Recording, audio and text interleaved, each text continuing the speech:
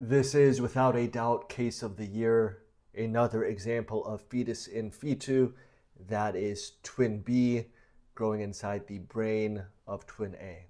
Abnormality was first discovered in twin A on prenatal ultrasound at 33 weeks.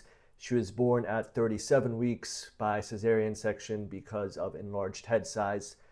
By 1 year old, her development had slowed. She was unable to stand due to large head size. Preoperative CT shows rudimentary fetus with a long bone, nonspecific bones growing inside the grossly abnormal brain of our now 1 year old patient.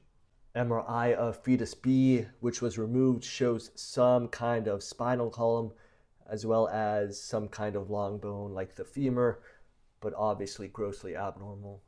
This case was published in June 2024, and unfortunately the 1 year old patient died 12